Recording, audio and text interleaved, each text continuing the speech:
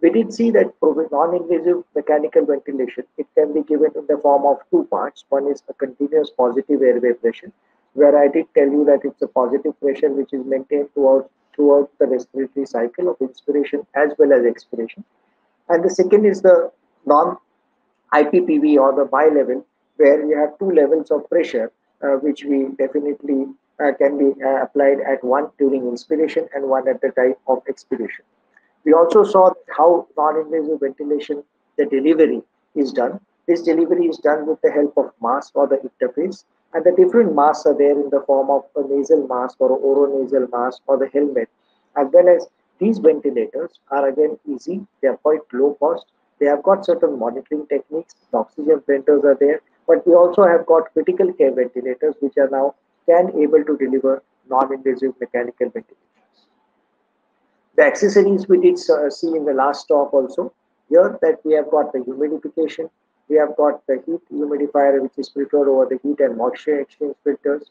Then we have also got, which also helps to reduce the nasal resistance because of the humidification. It improves the compliance, and more importantly, the oxygen can also be given via the inspiratory circuit.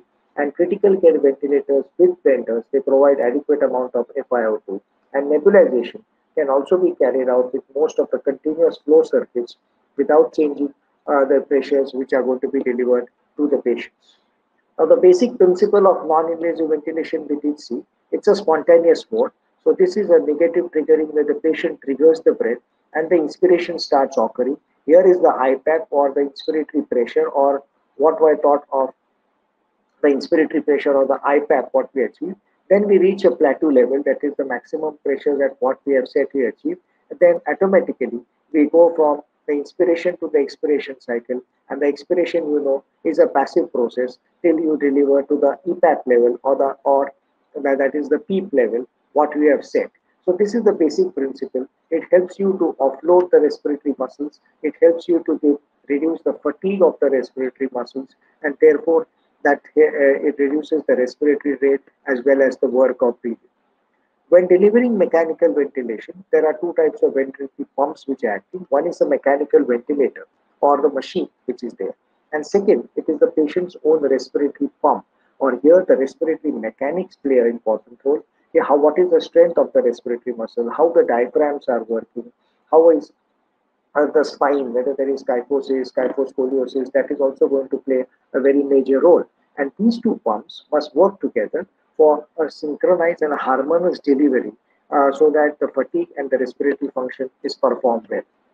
So the main function of NIPPV or non-invasive is to reduce the respiratory muscle workload and avoid the respiratory muscle fatigue, what we have seen.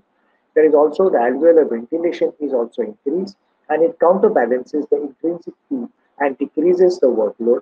And more importantly, it also improves the respiratory system compliance by recruiting the collapsed alveoli, and this is mainly done with the help of the EPAP, which is equivalent to the PEEP, because it opens up the alveoli, keeps the alveoli open, and also helps to decrease the afterload, and as a result of which this is mainly used into cardiogenic pulmonary edemas and cardiac failures. We did see how the initiation occurs. You have to start off with low pressure, start off with IPAP level of about 6 to 8 centimeters, and gradually go on increasing depending upon to asking the patient what is the best level and of what he is comfortable.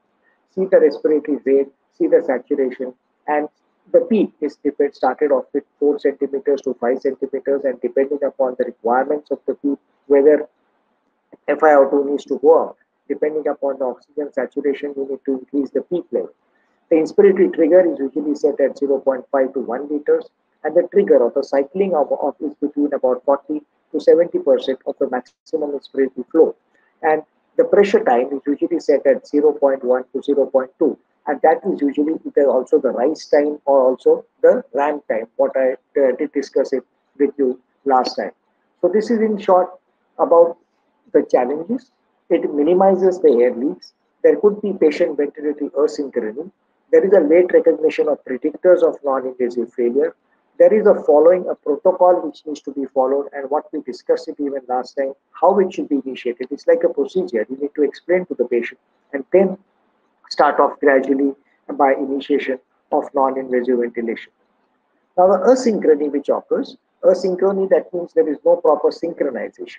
The synchronization can asynchrony occurs at two levels. One is during the inspiratory trigger, and because of the inspiratory trigger, why it will occur? One is auto-triggering, second is double triggering, and third is ineffective inspiratory effort if the patient is not taking adequate amount of effort.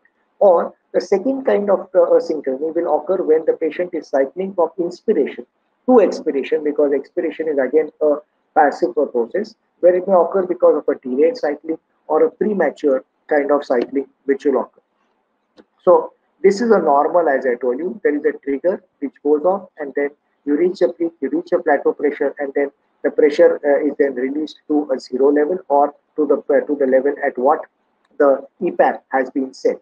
And secondly, again, this is the maximum pressure or the inspiratory pressure, what we have said. This is the peak or this is the end expiratory pressure to what we have set here. And then the cycling is going to occur from inspiration to expiration without any leaks, and therefore there is not going to be any leaks.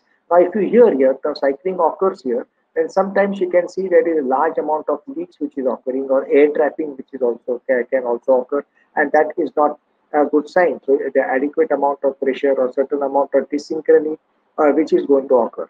Now this ideally should occur here, but in case if you find here that sometimes there is an early kind of triggering or late kind of triggering, then definitely the pressures are not, and they're going to be airly, and this is going to be hazardous, and the patient is going to be still breathless. Now, how to manage it? You have to minimize the air leak, and more importantly, you have to reduce the pressure support when the tidal volumes are large and the breathing efforts fail to trigger it. Sedate the patient if required. Don't sedate the patients on non-invasive too much. You have to have a good sedation titration so that the patient easily wakes up and follows commands. And use the various dual modes, which are new modes which are available. This is beyond the scope of this talk, and that is the AVAPs, which we'll be discussing later if required. So, and use PAV, that is proportional assist ventilation. This is again a newer modes which I'm sure will be covered up in the future talks which will occur. Now, various papers which are also there, that the patient ventilation asynchrony during non-ventilation, non-invasive ventilation in simulated COPD. This paper was again came back way back in 2016, and this was given by Ripper, and he said that low cyclical criteria, basically low cycling, is the mainly responsible for the severe expiratory latency, and augmenting of the reduced expiratory cycling with decreased intrinsic amount of heat and avoided non-supported breath, and setting the cycling to 50% of the inspiratory flow is achieved for best synchronization. So that's what we said. We have to set the cycling to about 50% of the peak inspiratory flow. That is more important. And overall, they also suggested to use the helmet interface. It also increased the inspiratory cycle, and that was also suggested during this.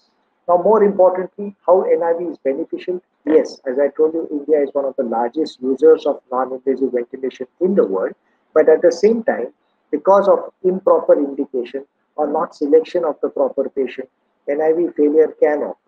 The NIV failure can occur as intermediate, which can be within minutes to it, early between the first 1 hour to 48 hours, and late is after 48 hours. And we will definitely see the reasons why you will get these kind of failures. And these failures basically will occur is if the intermediate is within minutes, is because of a weak cough reflex or because of large amount of secretions the patient continues to aspirate. The patient is in coma, the patient is in encephalopathy. As I did told you that the patient selection is very improper, and the patient has to be should not be agitated, and he should be cooperative. Secondly, early failure can occur like in case if you have not monitored the patients well, and you still find acidosis to remain persistent at the end of 1 hour or at the end of 48 hours, and you still find that the pH is bad, there is a severity of the disease. You find that the patient's respiratory rate is still going up, and the Apache score is quite high. And if the patient's GCS is poor, that means the patient is not quite a level of consciousness is not better. And late failure can occur because of functional limitations, and also because of initial improvement in the pH, or also because of acidosis and severe kind of hyperglycemia which will occur. Now, more importantly, the operator-dependent factors they implicated in failure of non-invasive positive pressure mechanical ventilation. This was again there. So the failures mainly indicated were: one, improper indication was one of the most important feature for the failure which was there, sorry. And the progression of the underlying disease, if there is a progression of pneumonia, if the progression of pulmonary edema, an inadequate amount of titration, if you are not able to titrate the machine well, and if you are not seeing the patient or contraindications have not been overlooked and then it's been used, then definitely there is going to be a failure. And this was published in 2015 in the Journal of Respiratory Care. The mortality also depends upon the various categories. And if you basically see that if you are using the appropriate indication, definitely the mortality is going to be about 50% to about 70%. But if you are using non-invasive, just because it is quite easy, then in a non-indicated situation, the mortality is going to go almost about 25 to 30%, and that is not a good thing. And therefore, you know that NIV, it can be used at various levels in the hospital. We have seen even in transport, it can be used in the emergency departments. We can use it from the emergency to the wards, the ICU, the step-down units, long-term, home care. Everywhere non-invasive mechanical ventilation can be used, and we have got small machines which can also be used in the home. So important thing is, yes, where it should be used. One, non-invasive ventilation in acute respiratory failure or in chronic respiratory failure. And in acute respiratory failure, we have got hypoxemic respiratory failure or hypercapnic respiratory failure. And these were amongst the indications what we did see.